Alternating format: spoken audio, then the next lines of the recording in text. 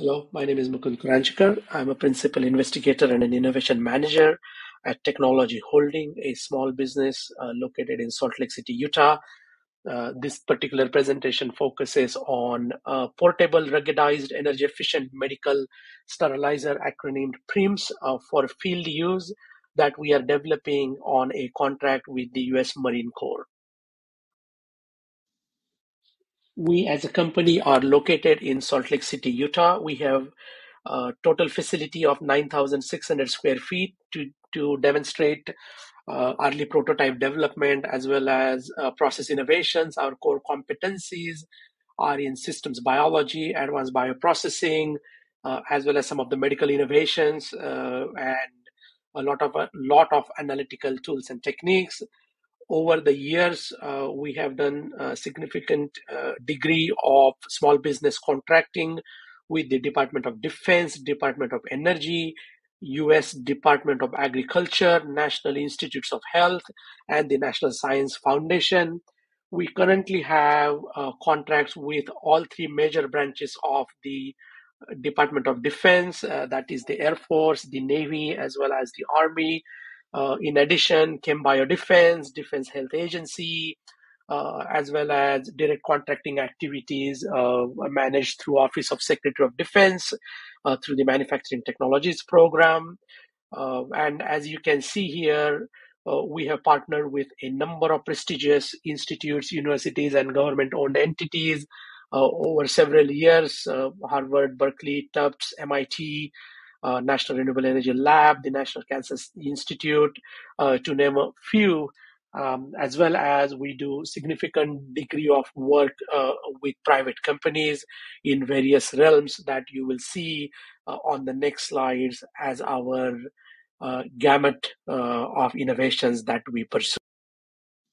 As you see on this slide, the work at Technology Holding focuses on three primary areas of development: renewables, under which fuels and chemicals, particularly producing those to substantially reduce the carbon footprint of current manufacturing paradigm, as well as reduce the overall carbon footprint of final users of some of these materials. So, for example, for bio-based aviation fuel, it will not only reduce the manufacturing footprint as far as emissions go, but also reduce the emissions of the Department of Defense, for example, as the DoD uses significant amount of jet fuel.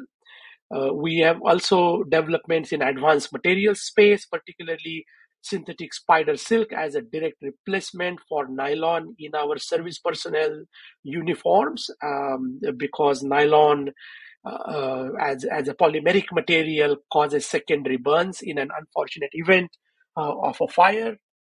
We are developing also multi-channel hollow carbon fibers as next generation ultra light composites for aviation and other Department of the Air Force applications. In the area of healthcare, our space is drug delivery, microneedle patches for drug delivery, certain medical countermeasures such as human butyl cholinesterase as a medical countermeasure for nerve agents, particularly the organophosphate types, as well as development of certain protein nanoparticles that block radiation at a cellular level, and therefore radiation medical countermeasure in partnership with the Defense Health Agency. And so the particular project this presentation focuses on is sterilization, particularly for echelon 1 to 1.5 type of environments, a portable and ruggedized sterilizer that also happens to be very, very energy efficient, does not use water as an input, and does not require grid scale electricity, so operates on a battery. And that's the innovation we intend to focus the rest of this presentation on describing. As you see on this slide, the need from the US government, and particularly in this case, Marine Corps, was very clear. The government requires a 2-person carry whereas 1% carry would be preferred in terms of the total weight of it. The sterilizer must be designed around a very specific sized surgical tray, which is 23 by 12 by 7 inches, and not a single dimension should exceed 40 inches at the sterilizer level. The threshold electrical power consumption is 800 watts, but objective of the government is 500 watts. The water consumption threshold is 5 liters. However, they prefer that we don't use any water at all. The power source, ultimately, it must operate off of 24 volt DC hot swappable battery rather than the 120 volt AC 60 hertz, which in the interim will work as a power source.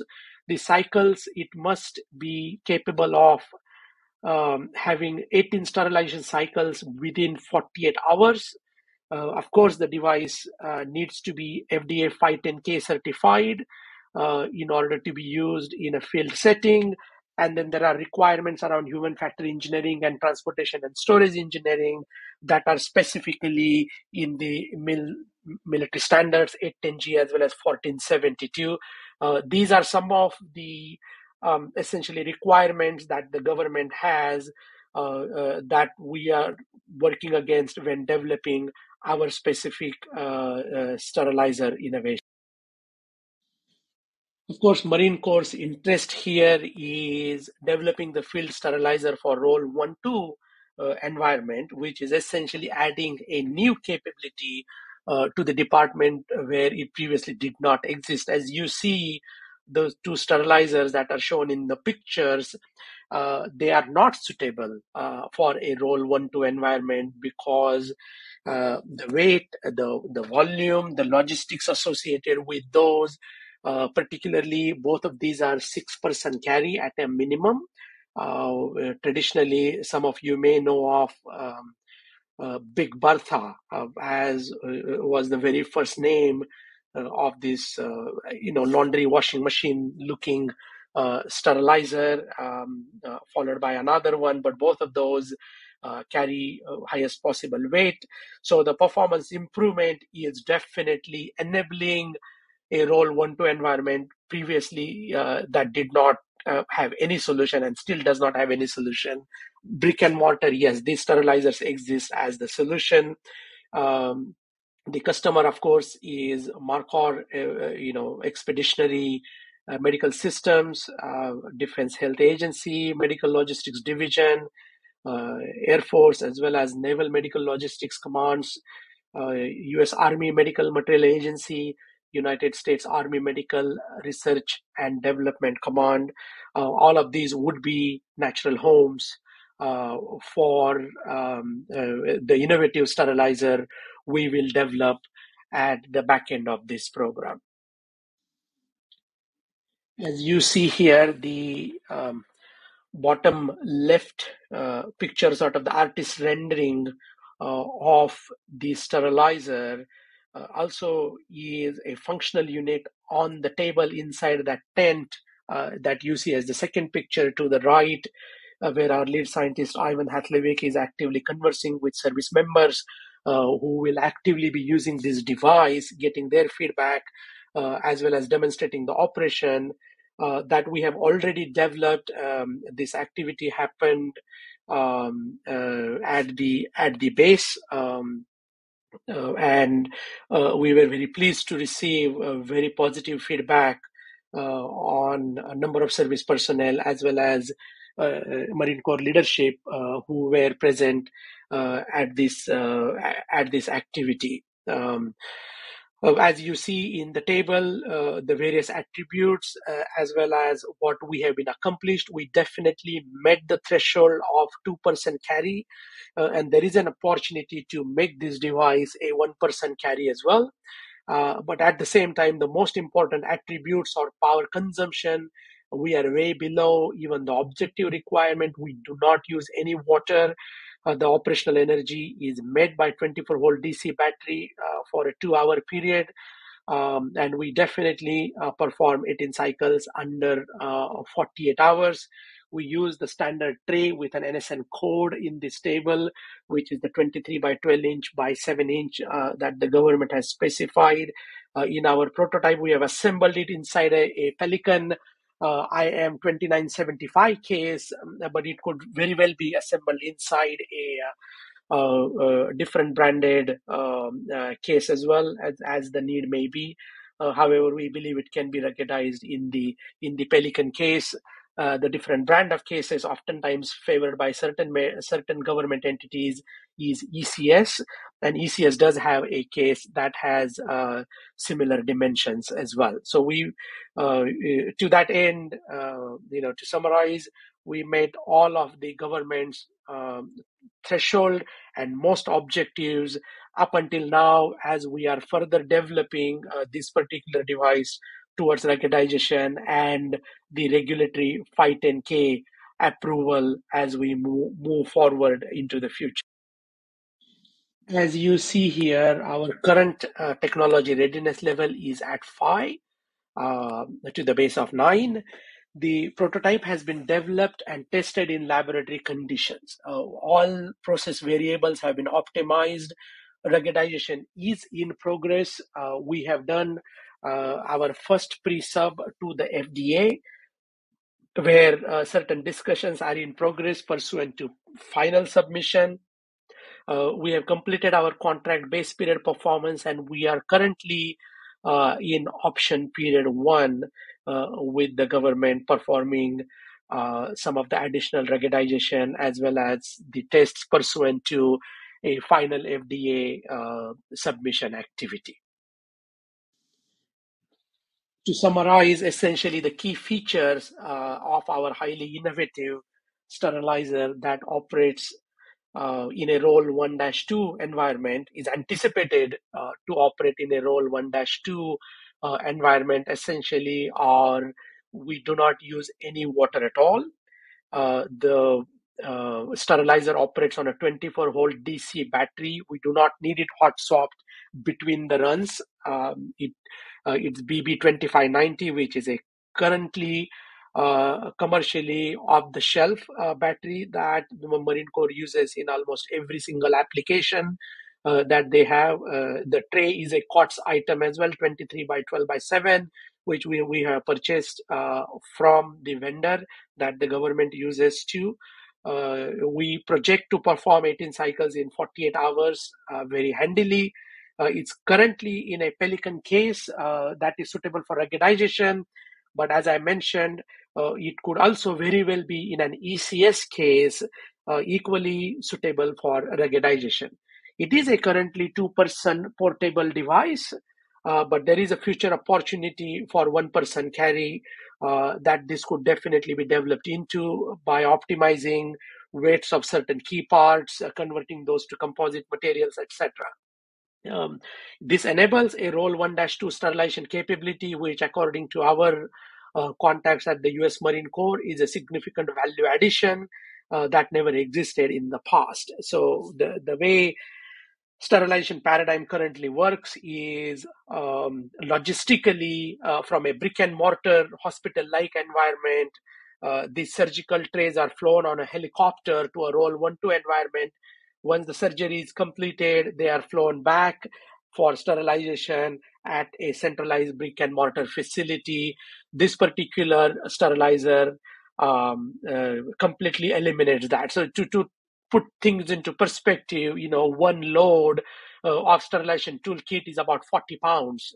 And let's say you have to carry 18 of those on a helicopter, 720 pounds worth of weight to be carried every 2 days for performing surgeries at the maximum specified rate that the federal government has here of 18 cycles per 48 hours.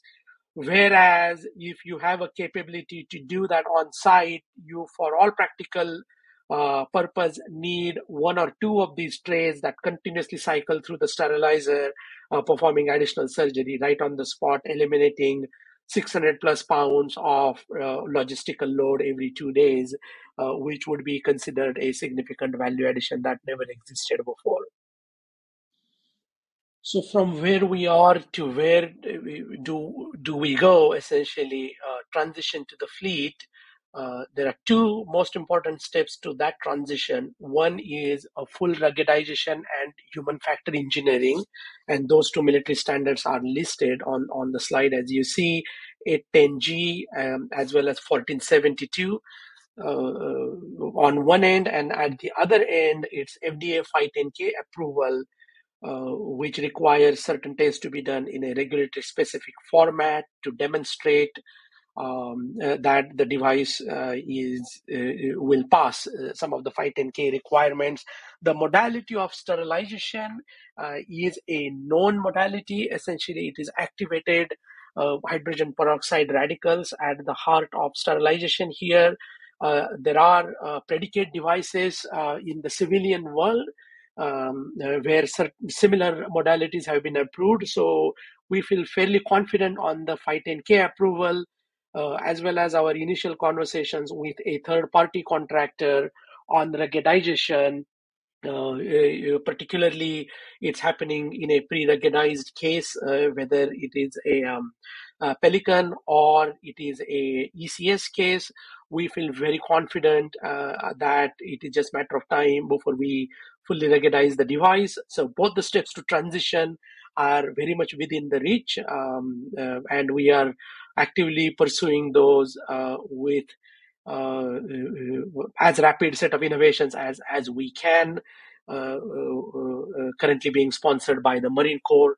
Our primary transition advocate is Forward Resuscitative Surgical System, FRSS, AML 645 out of the U.S. Marine Corps, and we are very grateful for their support through the contracting activity till date and continued into the future. Ensuring that we meet the requirements of the defense market is absolutely at the top of the list of priorities, hands down. And so to that end, we look forward to learning from others within the broader Department of Defense. Where else can these devices be used? Definitely, U.S. Marine Corps has a requirement, and that is a known fact by now. But rest of the entities within the DoD, we will pursue as well. Of course, Federal Emergency Management Agency, FEMA. Oftentimes, power is out, water is contaminated, hospitals must run. These makeshift healthcare facilities that get set up, such sterilizer would definitely be very, very useful in certain cases. Doctors Without Borders, as an agency, United Nations, where peacekeeping forces are going in, healthcare-related challenges, etc. NATO forces, rural clinics, contingency device for hospitals, and we are all saddened by what's happening in Ukraine. But a device like this could definitely be used. I mean, there is indiscriminate attack by the enemy, not recognizing hospitals or apartment complexes or other facilities. One could only imagine the horrors of the logistical network of materials, energy, water, all of it broken. It will be helpful to have democracies around the world that think like us access to capabilities like this sterilizer, where it is on the front lines, it is helping solve problems of the doctors in the field. No water, no electricity, but surgeries must happen. A device like this would definitely be a key component of such a capability. On the side of partnership opportunities, we are looking for additional partnership opportunities with prime vendors or private funding entities that may have interest in funding a manufacturing facility for something like this, an opportunity to partner with sales and marketing organization, wherein we get additional ability to sell the innovation beyond the defense. Our contact information is listed on this slide. You can find us on the internet at techholding.com. We have a LinkedIn page. Just search for Technology Holding LLC. My contact information, cell phone number, as well as email address are on this page, as well as email address of our lead scientist, Ivan Hatlevich.